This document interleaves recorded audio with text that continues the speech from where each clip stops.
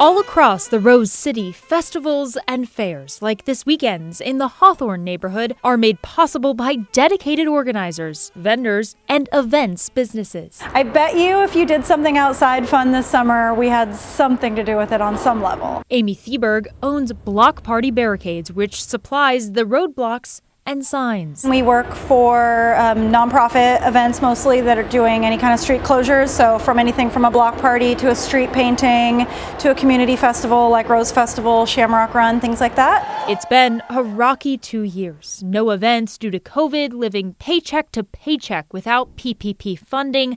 She's fought tooth and nail this summer to get her business back up and running. Up until this point, we have basically just been hanging on by a thread. And now she faces yet another obstacle. U-Haul was parked here in front of these trees after thieves stole a rented van with $10,000 worth of her equipment inside following the Hawthorne Street Fair Sunday. We got a crew to come back here to unload it. The truck was left and then the crew came and the truck was gone. Despite our best efforts of trying to track it down and track down equipment, we have not been successful yet with the U-Haul or the equipment. The equipment Amy does have stored in her North Portland warehouse isn't nearly enough. I have to make those phone calls to all the businesses that are coming, their events are coming this weekend, to say, sorry Art and the Pearl, sorry First Thursday, sorry other block parties and street paintings that are happening for Labor Day weekend.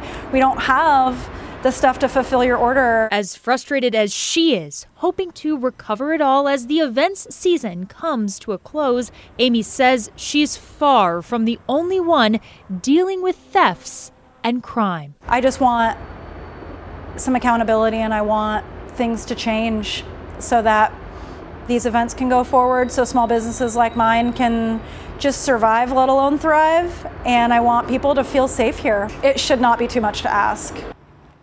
As for that stolen U-Haul, it's 15 feet long with Arizona plates reading AD 15811. David?